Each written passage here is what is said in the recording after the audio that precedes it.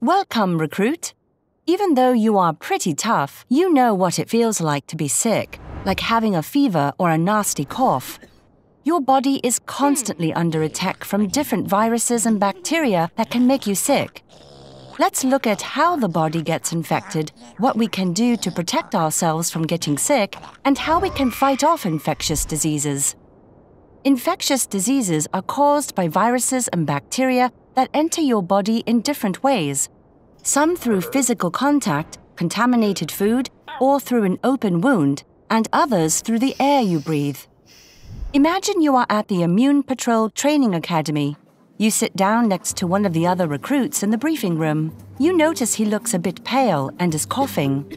Although he is starting to feel a bit sick, your fellow recruit has no idea he has measles and has been contagious for a few days already. The problem with measles and other infectious diseases is that you can be infected and infect others even before showing any symptoms of the disease. The measles virus spreads through tiny droplets your fellow recruit sends into the air when he breathes out, talks, sneezes, or coughs. They can spread up to 20 meters and hang in the air for hours. If nobody in the briefing room is immune, almost everyone, including you, will get infected.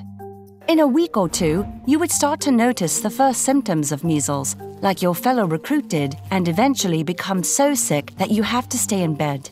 When measles or another infectious disease like polio, COVID-19, or diphtheria keeps spreading from person to person, this is called an outbreak. An outbreak is dangerous because the more people get infected, the more the virus or bacteria has the chance to reach people who cannot fight it off, and who may end up in hospital. Some may even die.